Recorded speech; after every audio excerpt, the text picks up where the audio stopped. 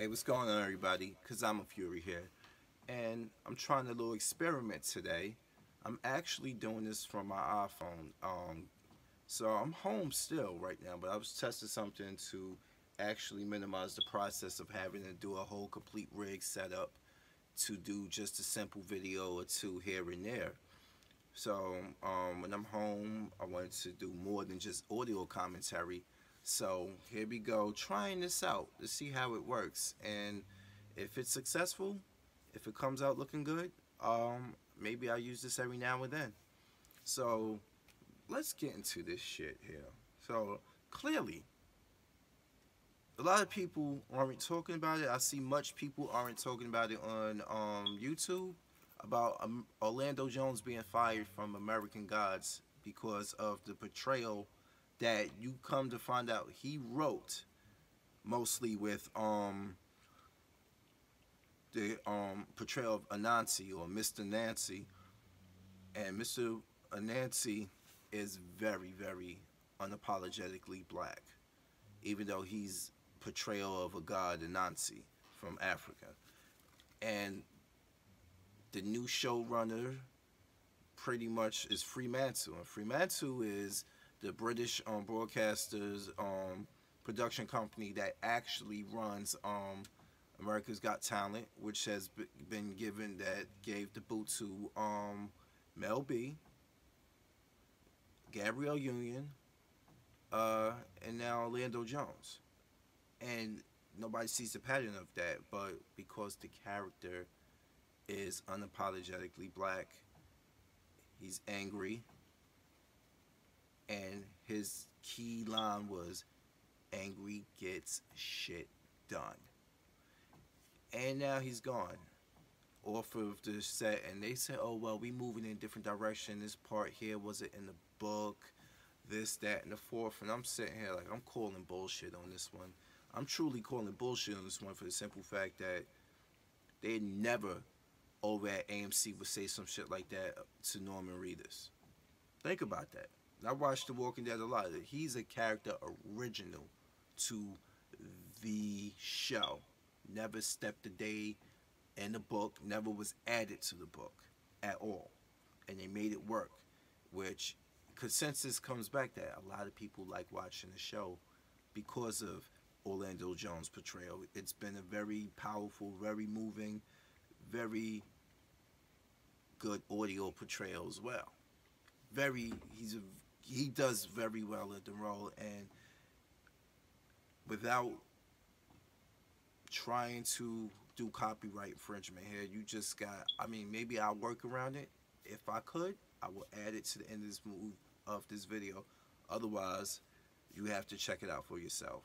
You find clips of it on YouTube. That's where I really found clips of it at too. And I was like, when I saw this show, I was like, okay, I see Ian McShane in it, and I'm like, oh, what's going on? Just like a more modern day approach of it. But now that I have actual stars, maybe I won't sleep on this show, but he's definitely a reason why I would watch.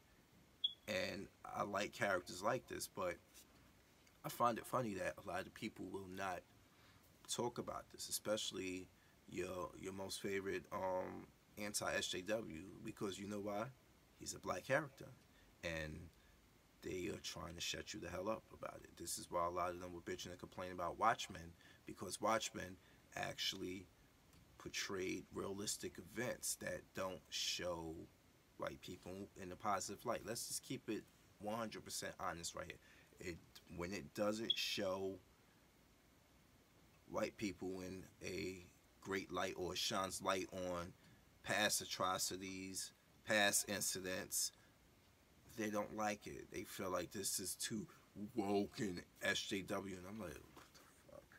And you already know how I feel about that. If you watch me enough on this channel, you already know about that. So anyway, it's crazy. Like I said, I was doing the test on this to see how it works, and hopefully it does work well. So it is what it is. If it doesn't, we'll see how it goes from here with doing these videos. So anyway, because I'm Fury, I'm here.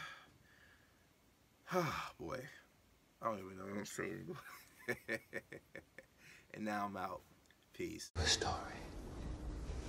Once upon a time, a man got fucked. That's the story of black people in America. Shit, you all don't know you black yet. You think you just people. Let me be the first to tell you that you are all black. The moment these Dutch motherfuckers set foot here and decided they white, and you get to be black, and that's the nice name they call you, let me paint a picture of what's waiting for you on the shore.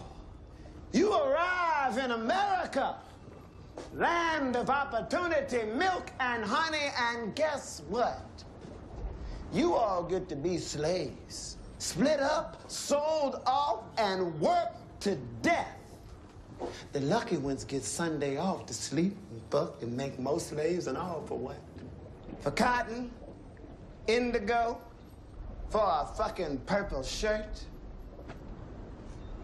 The only good news is the tobacco your grandkids are gonna farm for free is gonna give a shitload of these white motherfuckers cancer.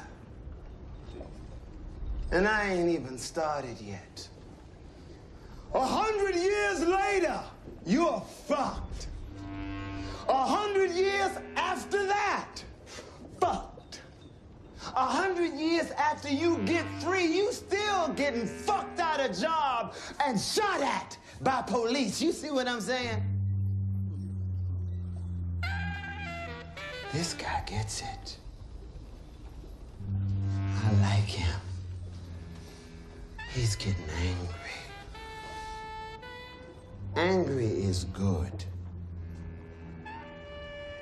Angry gets